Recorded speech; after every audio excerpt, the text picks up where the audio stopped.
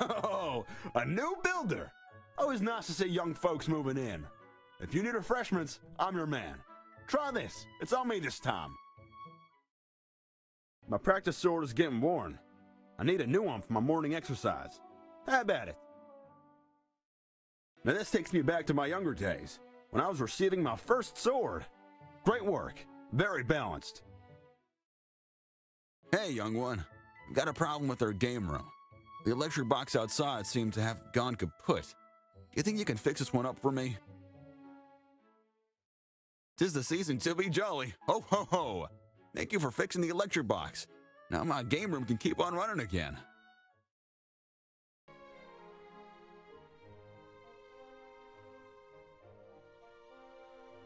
That won't be necessary.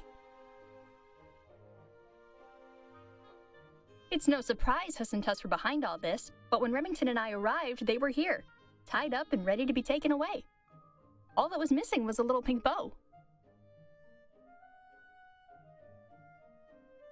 They said they were attacked by a masked man with a sword who was incredibly skilled. Remington has already sent them back to the Civil Corps. The only thing resembling a clue we found at the scene was a spatula.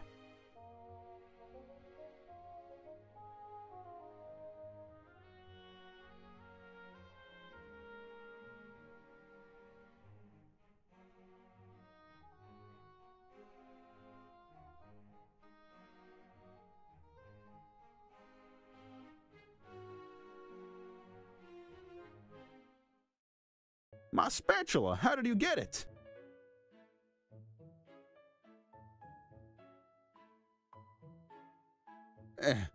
You know, some mysteries are better left unsolved. A hero? Nah. I was simply feeling a bit nostalgic for my old days, is it not? In any case, I think it'd be best we kept this between you and me. Heroes attract villains. Thanks a bunch.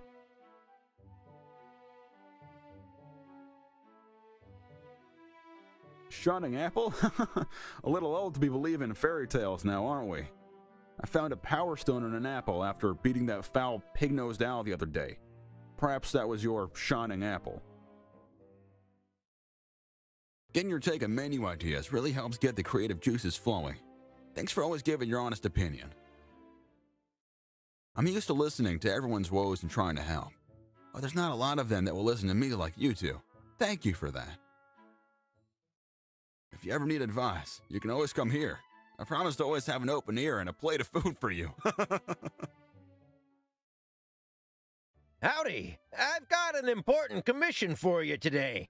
I can't think of anyone else that can complete this work other than you. Well, I've accumulated enough fortune to start the burger shop that I've always wanted.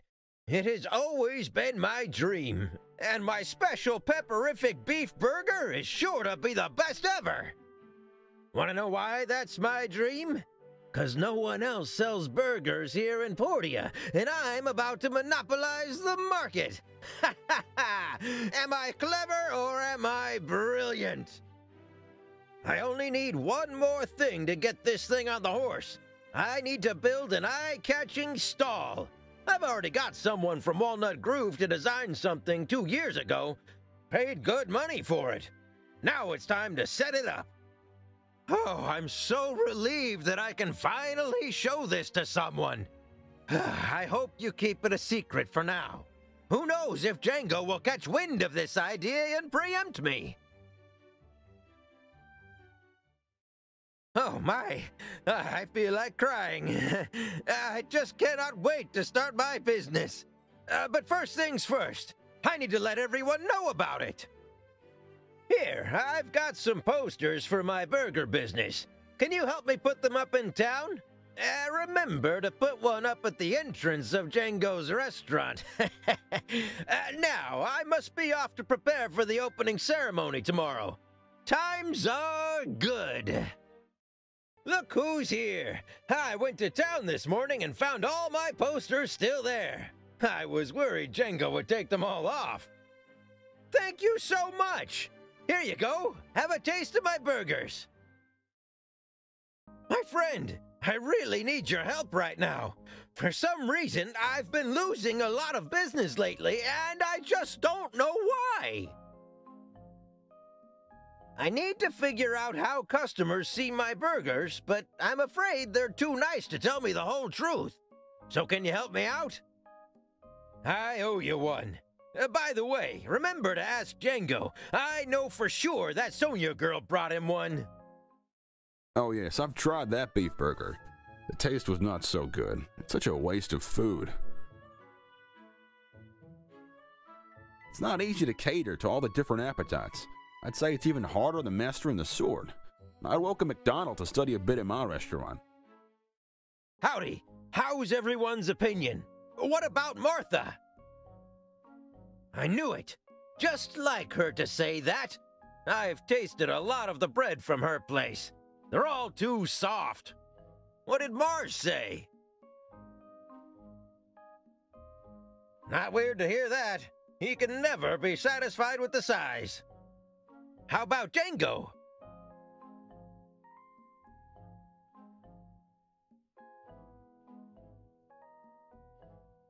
Well, never! He must be scheming to steal my recipe. Thanks for going through all the trouble. It's really difficult to satisfy everyone's taste. I'll think about it. Master Django, after you helped me on the recipe, I added sesame to the sauce and removed some sweetness. It turned out to be so perfect. I'm also developing a new type of burger as well. Just like what you said before. People can be so fickle, and only freshness can bring them new excitement. Cheers for your business. Django is my teacher now, and he's a real master. I was too narrow-minded before. I hope you won't tell him about it, though. Ha ha! With the help of my teacher, my business can only get better and better.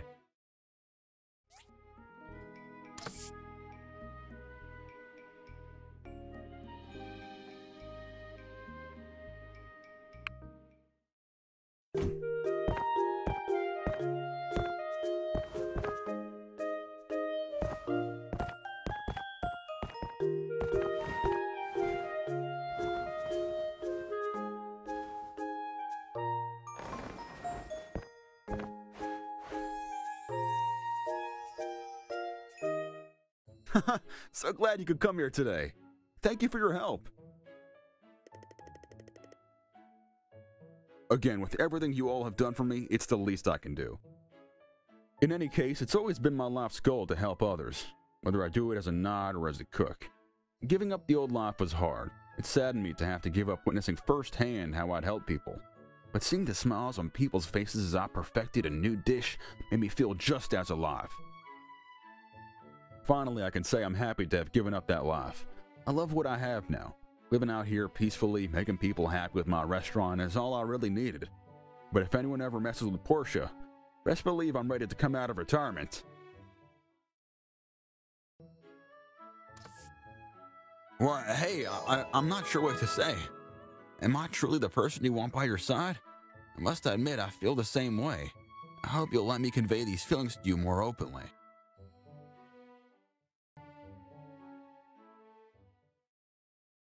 There's a lot of things people don't know about me. You know that I used to be a knight? Unexpected, right? Knighthood and all that entails are my first passion. Cooking is my other. Serving people and making them happy is the meaning of my life. I've been to Sandrock. Can't say I enjoyed that place very much, sorry. It used to be a place to be envied. Can't believe how far it's fallen. I've traveled everywhere, and I must say I like Portia the best. Ethia's a little too intense, Duvos is too stuck up, Cisse is way too many people, and Adora takes itself way too seriously.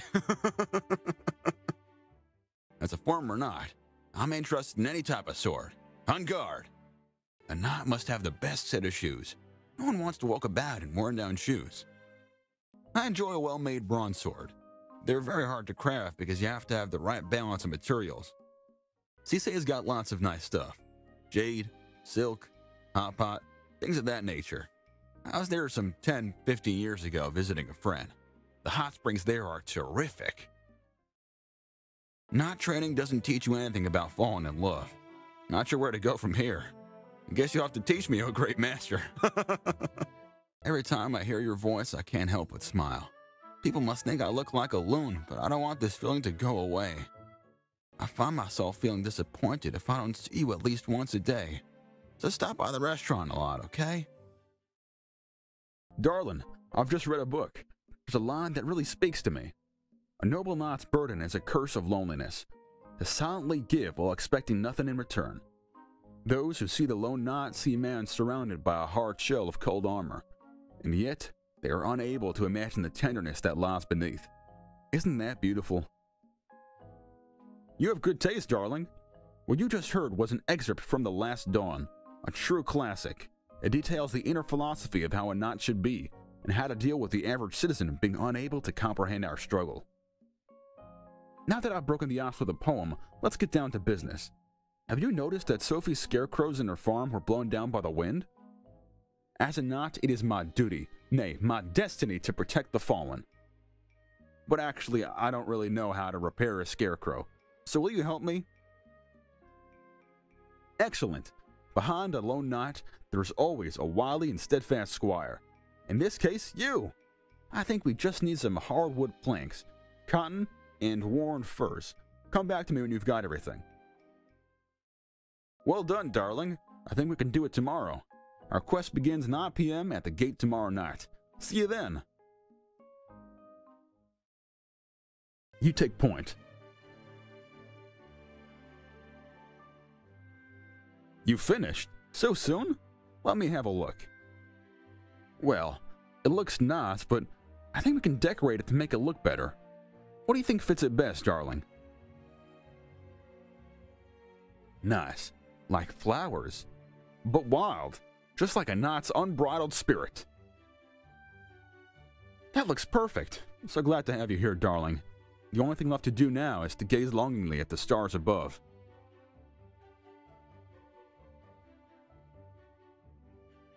What's in her mind, darling? Do I have a place in your future?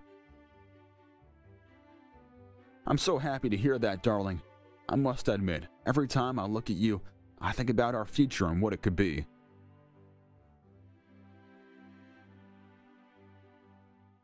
As I look up at the stars, I feel a sense of calm, but also a sense of duty. They stare back at me, countless like the faces of the people I've sworn to protect. Seeing them reminds me that I must be better, always better. And that's how I feel when I look at you too. Words cannot express how thankful I am to have met you. The lone knight is alone no more.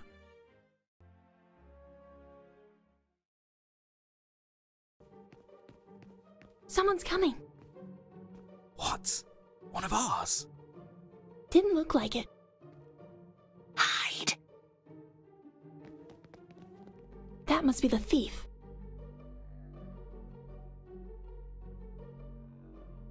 Did he follow us here?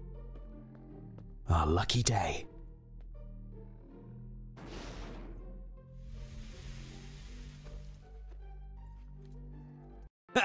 Not so sneaky now, are ya? Who are you? You followed us here, didn't you? Not too far, Smiley. We designed this to hold a rhino, so this thief will be in here for a while.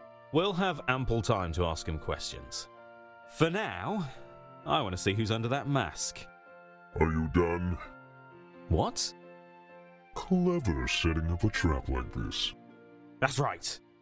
But you made one mistake. We're not dealing with a simple thief here, people. He's a knight. That must be my lucky day. I've always wanted to fight a knight. Cut it out, Arlo. Spread out. We'll take him together. Well, I've had enough fun.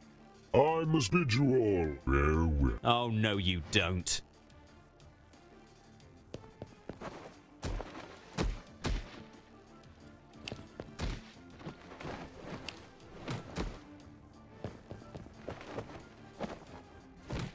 I insist. Good day. So that was a knight.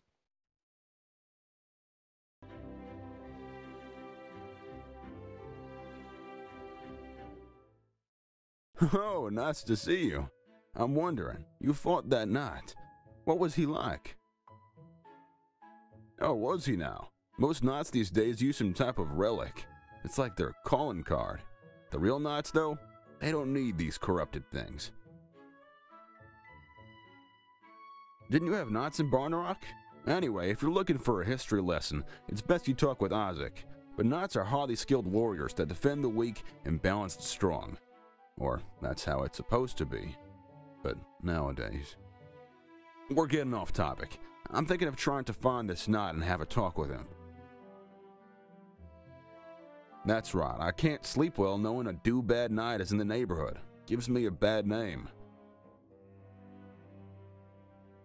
Ever since the Council Guard showed up, our Civil Corps members have become errand lads for the captain. I know Remington and that Ryder fella have been going around searching for that knight, but I think they're in the mood for talking it out. Without a fire, there's only water in a pot. I think the same thing could be said about knights. Without justice and compassion, there's only a man waving a sword. Why do you keep fighting me? You're no match for me.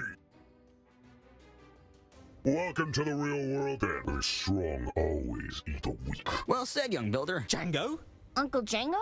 Who are you? It's not honorable to ask for a name before giving one. So useless. Do knights nowadays depend so much on ancient gadgets? So undisciplined. You're a failure of a knight.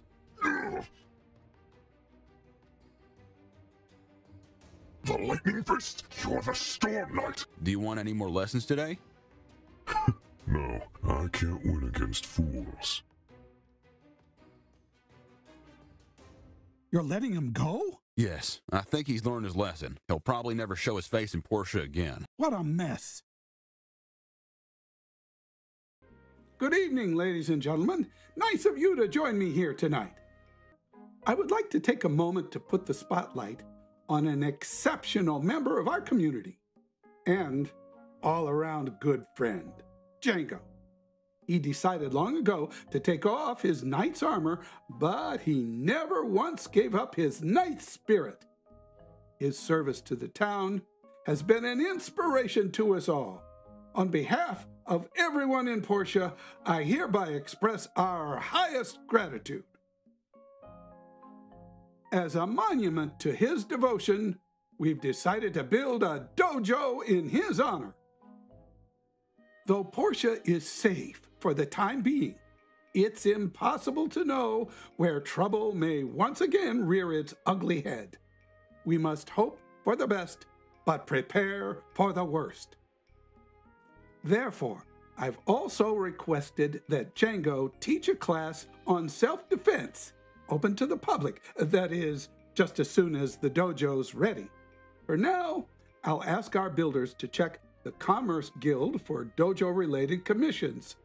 Your contributions are appreciated as always. Once the dojo is built, I'll send out information regarding the class via mail. Good evening to you all. Aha! Well, I'm very flattered. My very own dojo.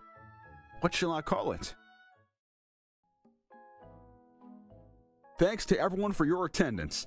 I prepared a lesson that I think everyone will find practical and useful. The stuff you learn here could save your life one day, so listen up. The sword represents our raging heart, while the shield is our steadfast soul. When the two work together, it creates a balance of perfect harmony. Let your heart rage, but allow your soul to contain that flame. Focus your mind as your enemy moves to attack. Use your harmony to find the imbalance in their attack. Then, counter it. Being committed to defense does not mean one cannot also attack, and by the same token, mounting an attack does not mean defense should be abandoned. Only by finding balance between the two can one truly become unbeatable. Next, allow me to show you how to protect yourself from sneak attacks.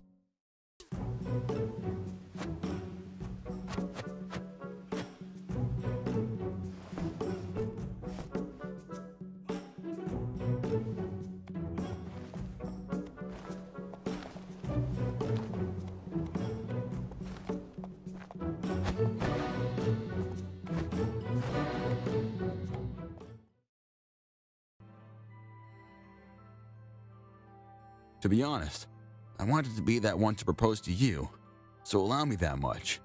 I love you and I cannot fathom a Portia without you. Will you do this not the honor of marrying him?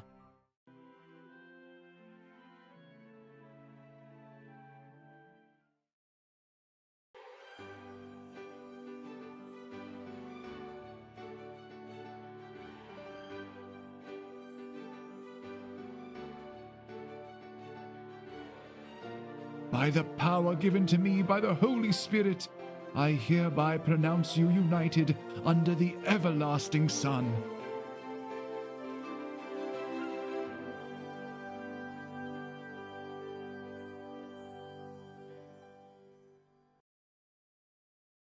Darling, want to go for a walk with me?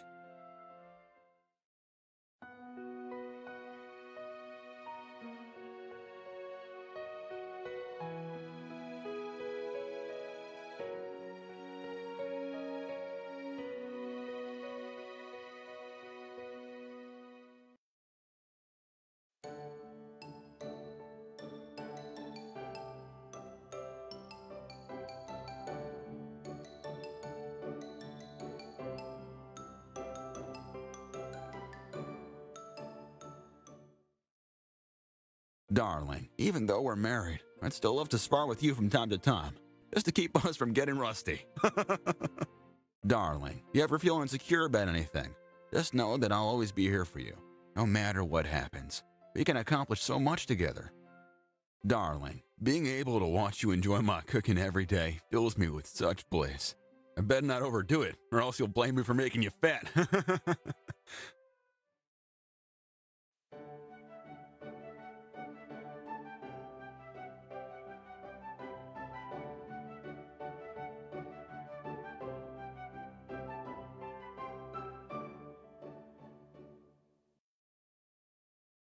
Darling, it's such a nice day. How about we have a picnic on Amber Island as a family? I'll go and pick out the best location. Bring our baby along.